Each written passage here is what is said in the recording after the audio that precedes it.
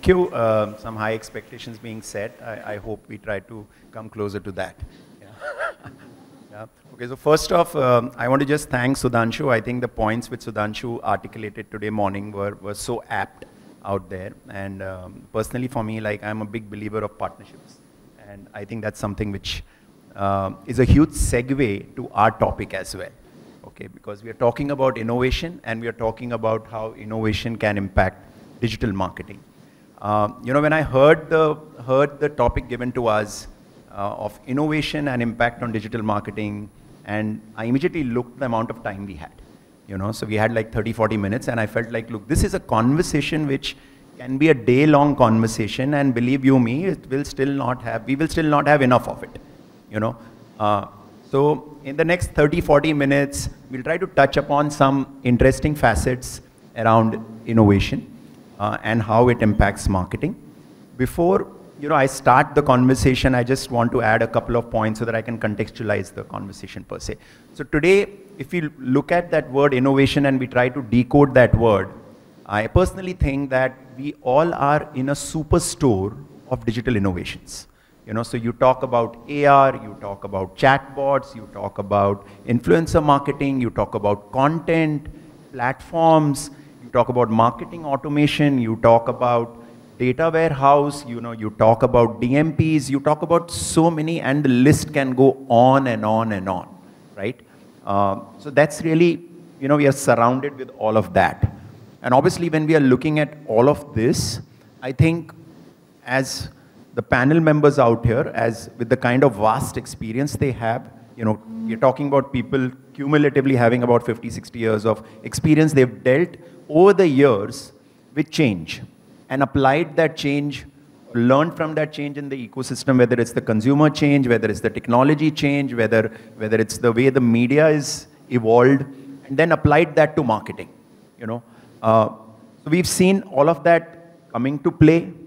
What is making interesting, when we try to look at the present and we say that, listen, what's the most interesting thing now for us? So innovation is not just helping brands or existing brands market to consumers in a much better way, but now we are also at a point that because of digital innovation, there is a rise of new brands. Okay, so we are now seeing a virtuous cycle, okay, which is like saying innovation is not just helping existing brands, but it is helping people get ideas, and people are coming up with new brands. So it's a full cycle right now, guys.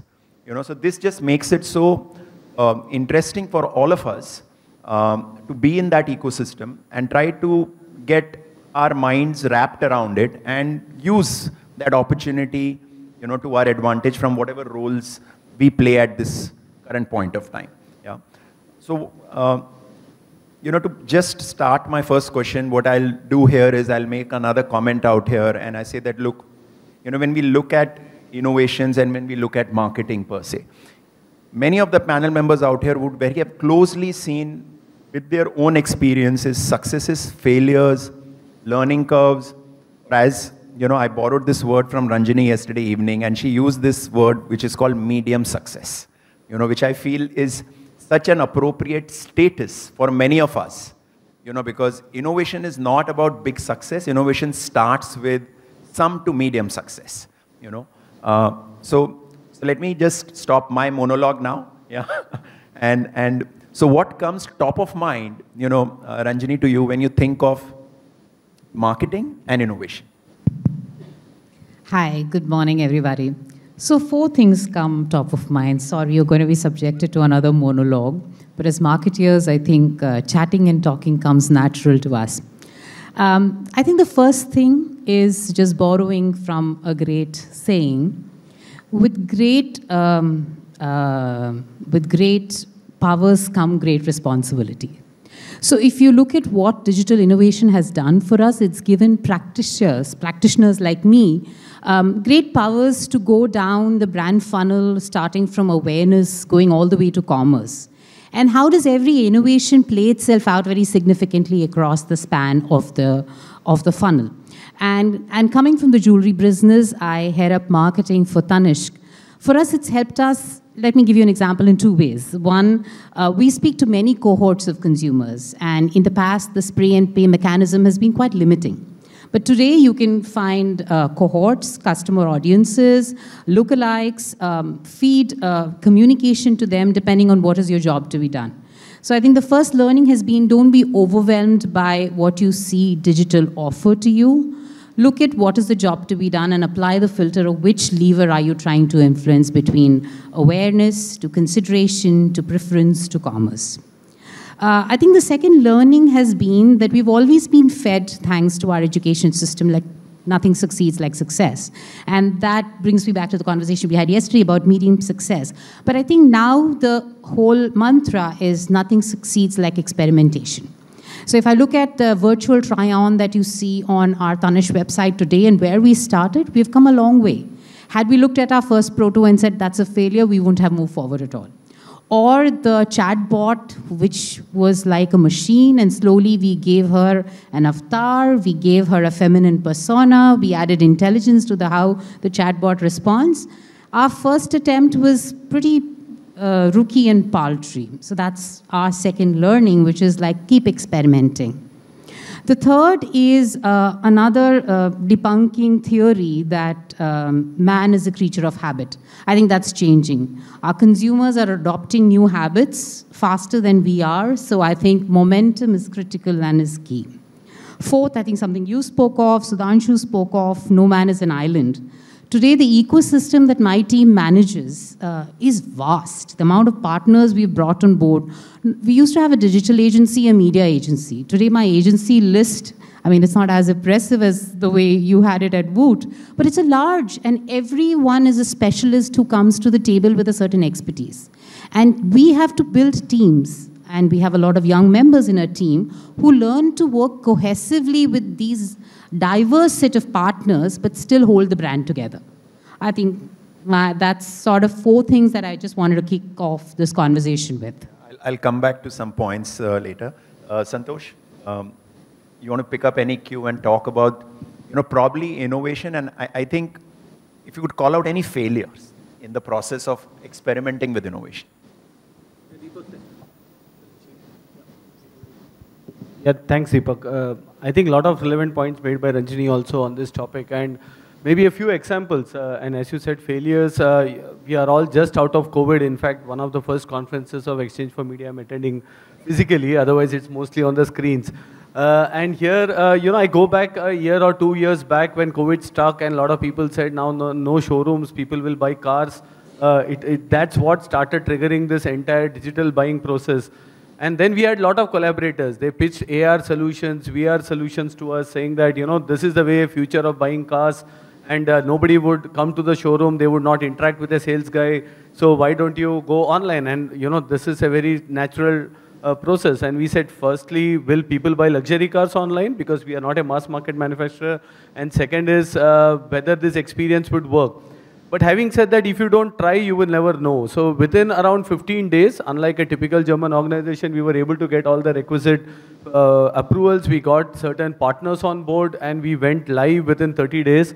And there we had our set of learnings. So one of the biggest learning, actually it was something that we could have easily figured out in retrospect, is virtual consultations doesn't work. Because there we realized that that many of the customers used to dial online but never used to keep the cameras on. And then later on we felt why? Because it's a two-way communication. It should be quite simple. So we did a simple dipstick research. We called up some guy saying, why didn't you switch it on? They said, hey, I was in my pajamas at my home and I don't want you to see me. I'm buying a luxury car today, so I don't want, so I'm fine to see your car but not me as such. So we had to shift. We had to shift to non-intrusive ways. Of course, chatbot were there, but it's too it's again not human interface, and therefore we now have chats with human interface 24/7. And from there till now, today, I'm proud to say we do 15 to 20% of our car sales online, which is more than 1,500 crores of business. Buying a luxury car, buying a Mercedes-Benz online was never thought of. We are the best market in the world today when it comes to buying cars online. We last month sold 100 cars via chat consultations. I am saying Jan to May period.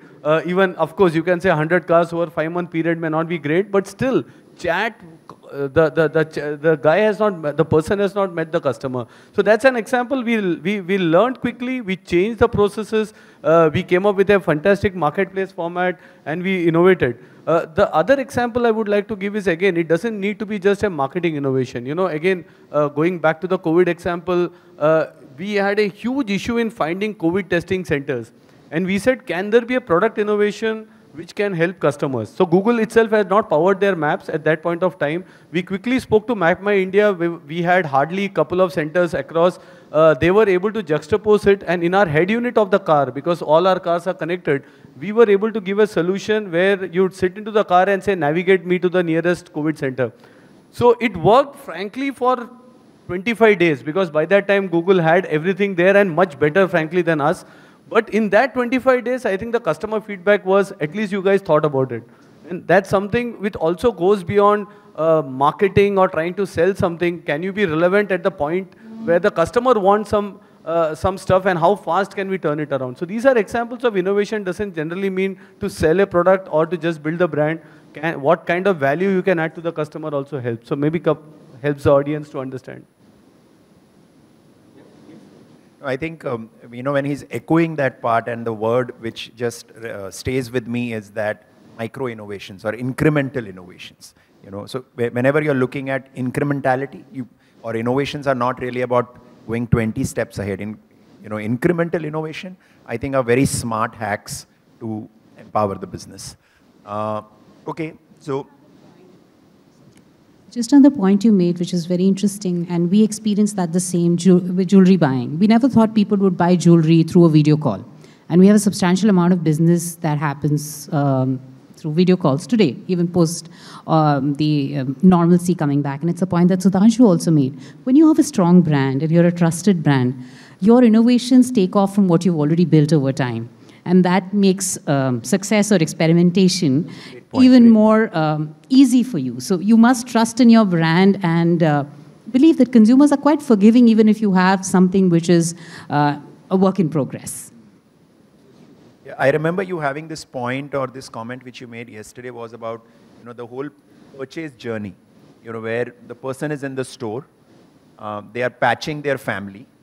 Okay, so they are able to show the designs to them. They're able to quickly get a buy-in of which jewelry design works for them, and they are able to then take a decision. Absolutely. You know, so this is a classic example. We are saying that, and yeah, so so that's a very interesting point out there. So shifting the conversation, Pragya, you're hearing two of our panel members, you know, bringing out some diverse points. I'm sure something is sticking in your mind. So I'll just pass the mic to you. Yeah, thanks. It's very interesting to hear cross-industry experience. And I was just talking some time back. Digital is, of course, exciting, and we see innovation almost every day. I think what puts back an ownership on us is to make very wise choices. You know, marketers often, when it comes to especially digital, have this fear of FOMO. You know, I don't want to miss out this platform. I want to participate here. I want to be seen everywhere. You know, what works for you is very important for you to judge. Now, giving an example of, you know, my own brand, Crompton, we're actually into fans, where we currently the market leaders. We're into other categories as well. We're into appliances. We're growing very fast there. We're into lights. We're into residential pumps. And we've got into an inbuilt appliance category, which is very different from what we've operated in the past. You know, an inbuilt hob, chimney, and so on and so forth. Now, what came as a task to us was, you know, what works for fan definitely does not work for inbuilt, let's say. You know, fans is more than a 95% plus penetration category, and so is lights. And we're very salient there. So, you know, what is the choice of medium which we need to adopt for fans probably will not work for inbuilt. And therefore, as a marketer, it's our responsibility to choose what works, what doesn't work. And also within what works, not to get overly excited. Now, let's say fans does really well. We're, you know, growing in a market share. We're doing extremely well. Sometimes you get too tempted to make certain choices. I'll just give you an example, which was a partial success, as you guys call it. And, you know, I'll just give an example of a similar tool which was used somewhere else. So we started working on a new fan, which we launched, which basically stood for silence. And we said that, okay, fine, silence is what everyone talks about. Why don't we put it a little more forcefully at the point where it matters? So we started doing location-based targeting through one of the platforms. And we said, okay, we'll aim at inviting higher footfalls to our nearest outlet. Yes, we did get incremental footfalls. The idea was also to lead, the way the objective was defined, increase awareness for the new product, increase consideration, and invite footfalls. Now, 3 tasks on hand for a same product becomes a little difficult. Yes, it did lead to higher engagement, but it did not lead to incremental footfalls as we expected. And the basic thought or fundamental of what the brand stands for or what the category stands for is that the replacement cycle is just 5 years. You cannot insist on a consumer making a footfall into a shop by seeing a visual ad. Of course, you can lead to a higher top of mind, you can lead to a higher consideration, and therefore, for you to define your campaign success measures on digital becomes very important depending on which stage of the consumer journey you're in. And what is your replacement cycle, what is your category like. Now, the same example, if you've taken for something like a McDonald's, would work a little better when you do location-based targeting. You've got, creatives which talk about certain offers. You immediately tempt as a consumer to go to the nearest outlet and then, seek that benefit or gratification which you get from a particular advertisement, within that vicinity. It doesn't work in certain categories, it does work in certain categories, and define your measurement index really well. So there has been, of course, certain learnings. There has been great successes. One of the brands where I worked earlier, which was one of the oil companies where we were targeting at mini vans, the smaller mini trucks. There we said our idea of location-based targeting is higher engagement and awareness with the consumer. So the overall business size or the segment size being relatively smaller, we wanted to ensure that there are no spillages, in our communication. So we started doing location-based targeting on targeting certain, van stands. The engagement was really great. The awareness levels went really high. And we saw great success with the campaign. Now, the same campaign applied to fans, same campaign applied to other categories with different objective led to different results. So it's very important that marketers, as they, adopt digital, make very conscious choices and rather, I would say, be cautiously optimistic about what they want to do instead of doing everything. So that's the task which I see is really important because we will have abundance of choices, which is great because we will have to use different tools for different spaces with different objectives. But what we need to do is we need to be really clear about that. Cautiously optimistic of the time. Yeah. So Vishal, that's a perfect segue. You could be a devil's advocate out here and you could say that, listen, these are things which we have to be very mindful when you deal with innovation. I'm in fact going to get into that only. See, as per me, in innovations in digital, it's a huge trap. It's a huge trap for marketers. And like you started the panel, there's AR, VR, metaverse, name it, and you have something over there. It's a huge temptation for marketers to keep on experimenting with. We have mentioned the word FOMO. Yes.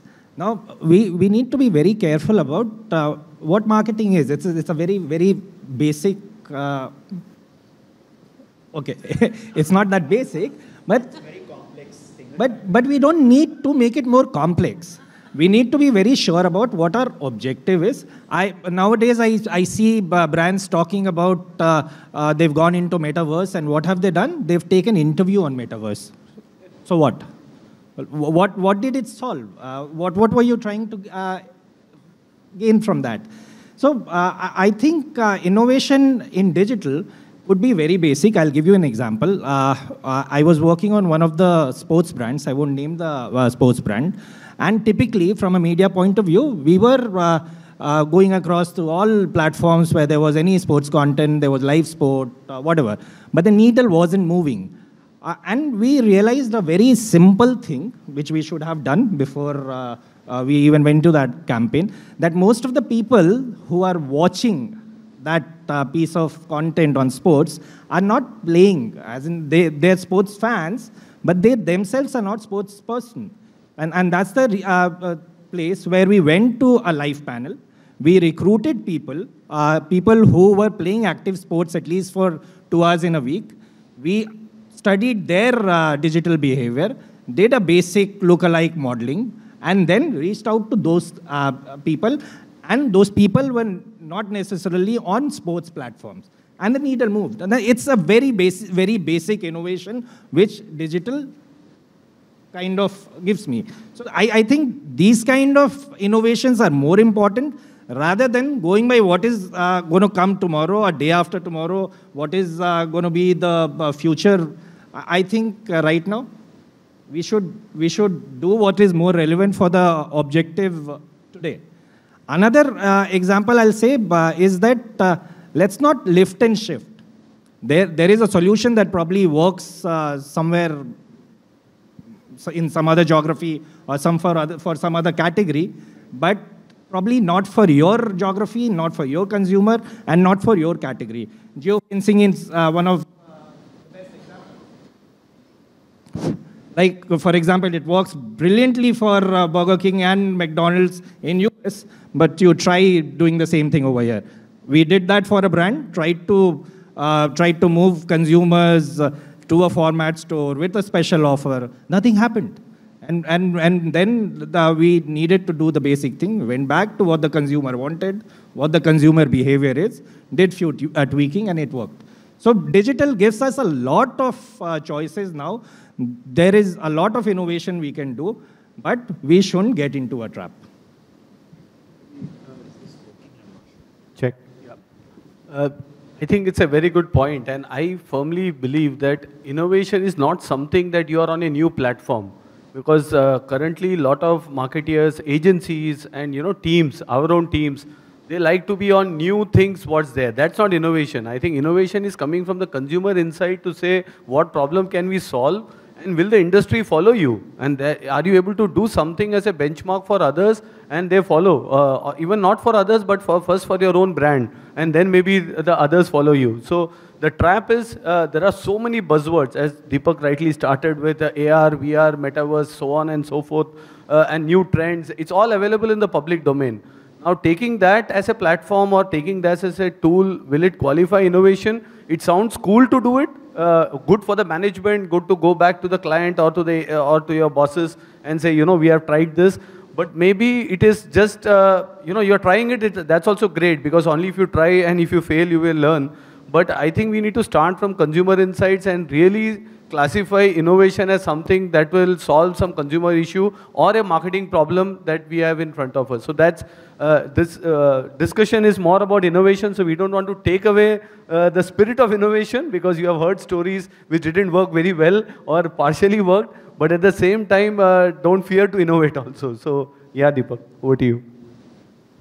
Yeah, I think what we are hearing is useful and sustainable innovation. And as we do that, I think the focus shifts not on the innovation. I would probably say the focus shifts on us. We as people who are surrounded with innovation, or we as teams who are surrounded with innovation and with partners, which are in turn our close ecosystem, our bespoke partners. And when I say partners, I'm also talking about our own colleagues. Understanding that how can they tackle that innovation? Do they have the right mindset to do it? Anything which is new requires discovery. Do we as a team come together collaboratively to solve that problem, or is that innovation just being delegated?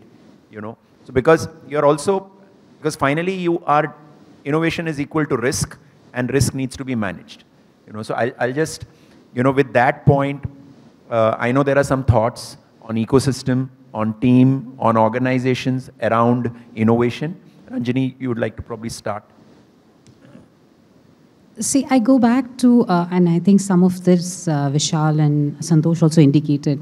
I think if you start with what is the job to be done, or what are you trying to solve, not sell, then you will identify the right innovation. And the whole value prop that the consumer is exposed to is very diverse and very huge.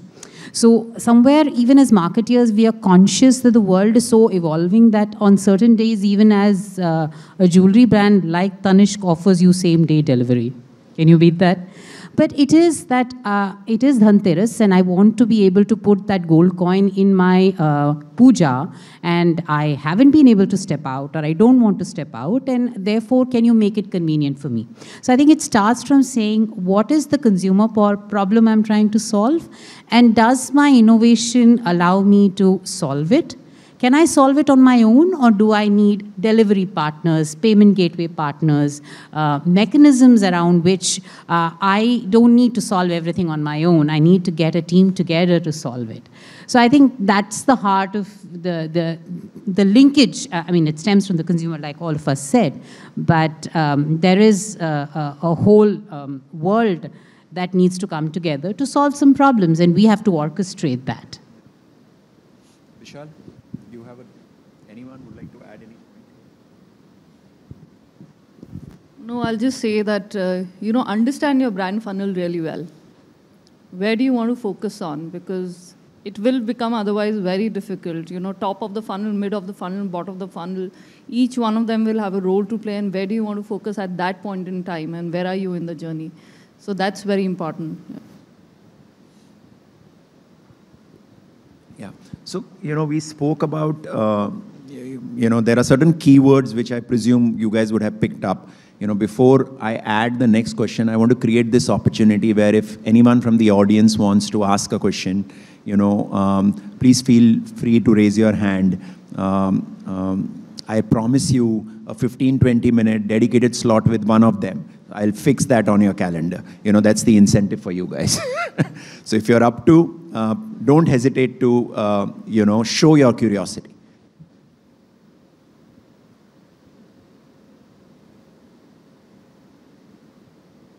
Okay, I'll take that. I'll take that as a pass. So before, the last, as we try to probably conclude the conversation or bring this to a logical conclusion, so far we spoke about, you got different perspectives around innovation out there. Having said that, innovation is also such a thing that which we're constantly seeking, right? As much as we have to manage it, we are always on the lookout of it.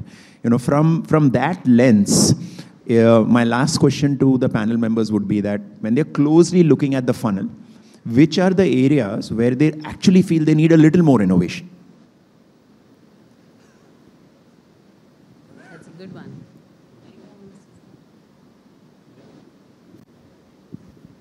No, for us, being a luxury brand, it's not about sales. It's about creating desirability for the brand. So, and digital generally and digital marketing comes with this performance metrics always on clicks, on pass-throughs, on cost per sale. And I think for us, the challenge is on the top of the funnel in terms of how the desirability can be increased using digital. And there are a lot of tools, there are a lot of science available, but still it lacks measurement like any other medium to some extent on the desirability side. But when it comes to end of the funnel, there is a lot of data available to analyze. So in our view, we are still looking at how can this via content, of course there are already solutions available, but what can we play? Because there is also sometimes the team comes up and says we should not be on banner ads, we should not be on some of those areas because as a luxury brand it doesn't suit us and there is nobody going to see that this car at a small banner and then going to click and buy these cars. So that's actually taking away from digital advertising to some extent, but when we look at content we try to look at it completely differently. So for us as a brand, the innovation we are looking more is in the top of the funnel, surprisingly not at the end of the funnel. Good one. I think, Polarizing.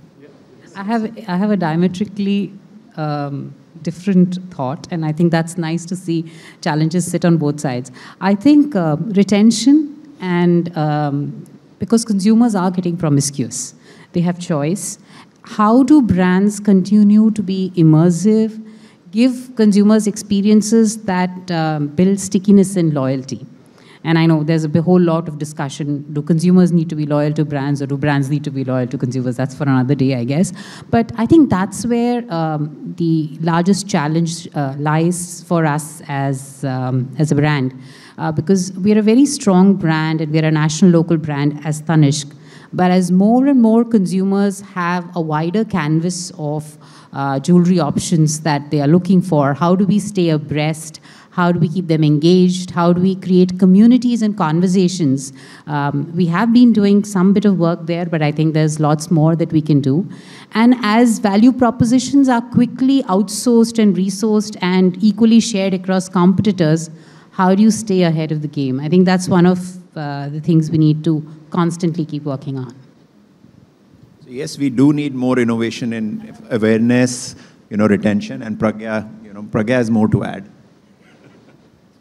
No, because you asked for a wish list, so I don't want to miss out the chance. So, of course, two opposite view, and this is little out of boundary. Of course, as marketers, and I can talk about my industry, one is digital, the other one is traditional. And so traditional that it can go into even in-store visibility, right?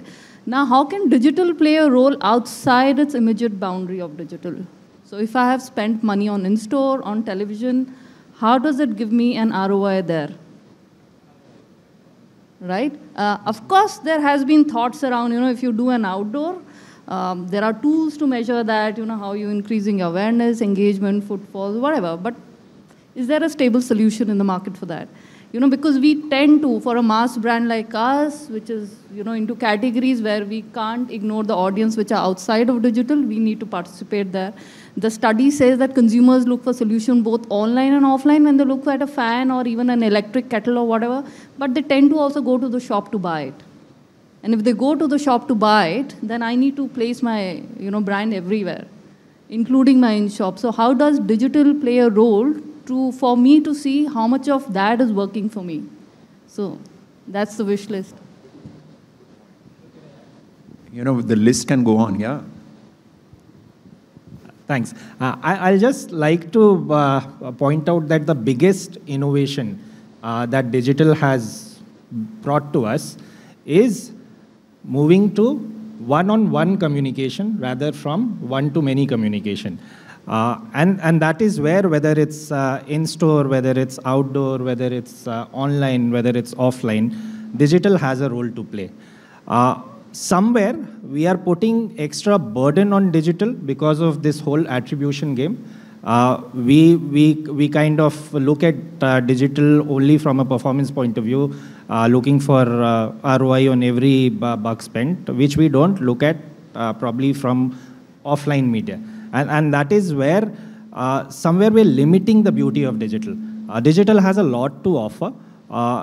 And I'm not confusing it between personalization. I think that is another trap, and probably for another session. But this one-on-one communication, that's the beauty, and that is where we need to judicially pick up innovations that within that what we want to pick, whether it's AR, whether it's simple analytics, whether it's more in terms of targeting, whether it's metaverse.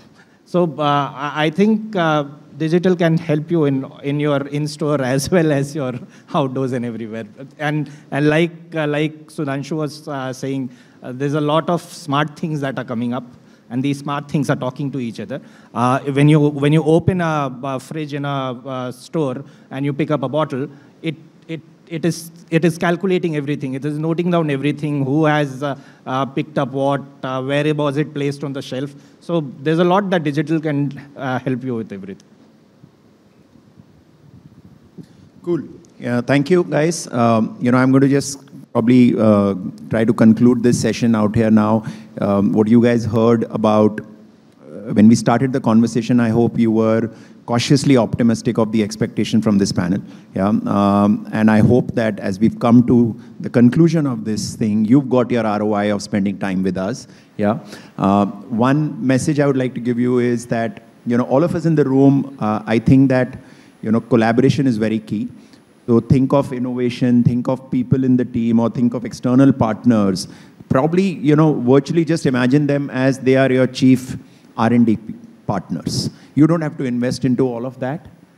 Each platform out there, each partner out there, and each mind out there, is there to come and give you a perspective, on any of these use cases, whether it is building one-to-one connections, whether it is aligning, towards the marketing funnel, but constantly, remind yourself that innovation or utilization of innovation is not to be done from a FOMO perspective. It's more to be done from a perspective that, okay, fine, I'm solving some problems. I'm not just adopting something just because I need to adopt something.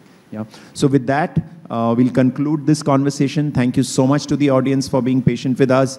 And I hope that you guys have a good day. Thank you so much. And thank you to my fellow panel members.